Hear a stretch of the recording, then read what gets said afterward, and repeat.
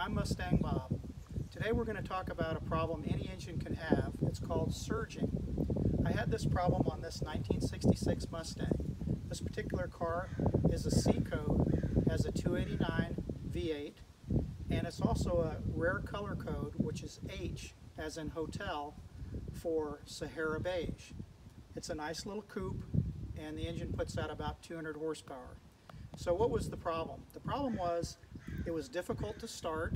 I had to spray in a lot of ether to get it going, and then it was running really rough, and it had a surging sound, kind of a room, room, room, room. So what could that be?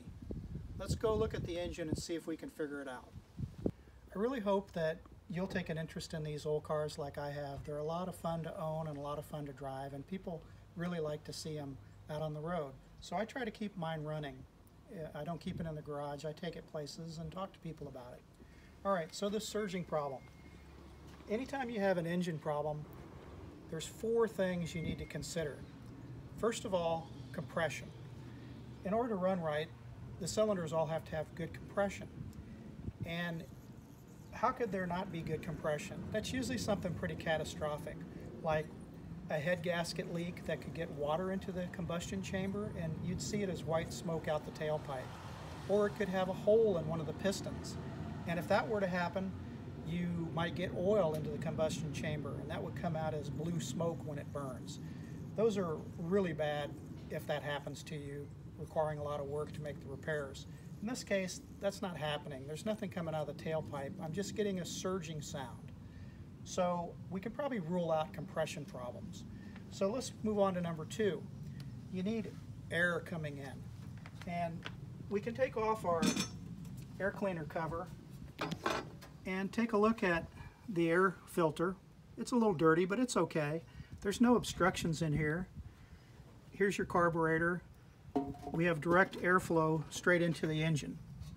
So that's not going to be the source of our problem either. So we move on to number three, which is gasoline. Gasoline comes from the fuel tank in the back, and it has a screen inside the gas tank. Then it flows up through a tube under the car, comes into the fuel pump here, and then up and into the carburetor. If there was a problem with that system, like say a diaphragm failed in the fuel pump, or if a fuel filter was plugged, you probably wouldn't run at all. You wouldn't be surging or hitting on maybe 7 out of 8 cylinders. So it's probably not fuel either. So that leaves the fourth item, which is ignition or spark. Here's the coil that creates the spark that comes down into the distributor cap. The coil is obviously working because the car is running. So that leaves us with the distributor cap, the spark plug wires, and the plugs themselves. So there's 8 plugs, 4 on each side, 8 spark plug wires. And in this high temperature environment, over time these plug wires will get brittle, and if they break, it'll take the path of least resistance. The spark may jump to this cast iron block instead of going to the plugs themselves. So what I did was I popped these 2 retainers, there's one on each side here, on the distributor cap, turned it over, looked inside it. Everything was fine. No obvious cracks or problems there. There's a rotor inside that goes around that distributes the spark to all 8 of the spark plug wires, and it looked like it was in good shape too. So then I said, well, let's take a look at the spark plugs and maybe pull a couple of the plugs out and see how they are. So this is a really good tool to use here. It's insulated, and you can grab the end of the spark plug connector, the ones that are red here, and twist them a little bit and pull them out without damaging the spark plug wire. And you're not going to get shocked if the car is running if you're using this insulated tool. They're cheap, and everybody should have one of those. You shouldn't just yank the spark plug wire out. You'll damage it. And so in this case, what I did was I pulled a couple of the spark plug wires and I pulled the plugs out, and this was useful too. It's a 13/16 socket, but it has a little knuckle in it which allows you to angle it to get around the exhaust manifold. In these Mustangs you have this shock tower that's kind of in the way. This is a California car, so it has an air pump so you have the air distribution system that's kind of in the way too.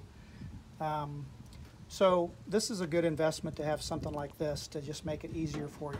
So I pulled a couple of plugs and I checked them with my spark plug gap tool, and they were the correct gap at between 32 and 35 thousandths of an inch. And the plugs look pretty good. You can tell a lot by a plug. If you look at a plug and it's gray or brown around the electrode, that's good. If it's oily black, that's not good. If it's black and sooty and smells like gasoline, that usually means you're running rich, or that spark plug may not be firing. So anyway, checking a couple of spark plugs on this side, I found they were in good shape. Didn't see anything obvious wrong with the spark plug wires. So then what I did was I started the car, got it running, and then I lifted each of these connectors off so that it would only be running on 7 cylinders. And by doing that and working my way around, I found that one of them didn't make any difference, which meant that that cylinder wasn't getting spark. So whether it was connected or not connected, it didn't make any difference in how the engine ran. And the one that was the problem was this one over here on this side. So when I pulled it out, I found that in the rubber boot on the end, there was a good sized crack. So I think it was jumping over to the exhaust manifold here with the spark and not going through the plug. So you can probably see I put some black electrical tape around it, just temporarily till I could get some new spark plug wires, and then it ran like a champ. So I can show you now. We'll go ahead and start it, and you'll see that it's hitting on all cylinders and there's no surge.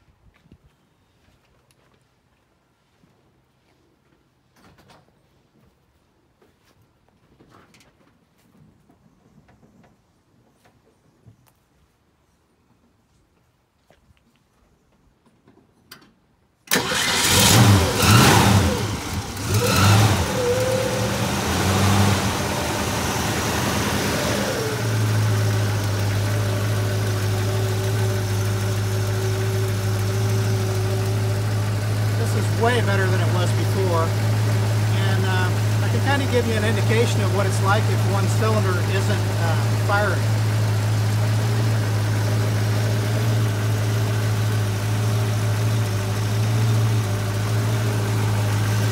You have to have something insulated so you don't get shocked.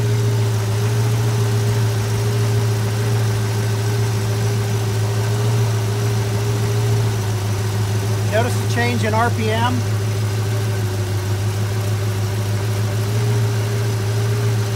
Fired on all 8. Now we only got 7. And you can use that to isolate where your problem is. And that's what I did in this case. Okay, so then the last thing that I did was went down to Napa Auto Parts and I got a new set of spark plug wires, exactly made for this. They're not universal, one size fits all, because each of these spark plug wires is a different length. And the whole box, including the coil wire, was about $35. That's the other good thing about owning an old American car like a Ford like this, is the parts are readily available and they're fairly cheap. So try to do it yourself. Go through that systematic process of elimination and see if you can figure it out yourself, and go ahead and try it. And even if you don't have a V8 or an old car, this surging problem, the same technique would be used to figure out why it's happening. Okay, so here's my new Napa spark plug wires that I'm going to install. Bought them yesterday, and total price $36.45. So that's about $4 of spark plug wire. Not bad. And I'll put these in, and they're supposed to be exact match. So thanks for watching, and good luck to you in any work you may be doing on your vehicle. And do what you can, buy good tools, and I'll talk to you next time.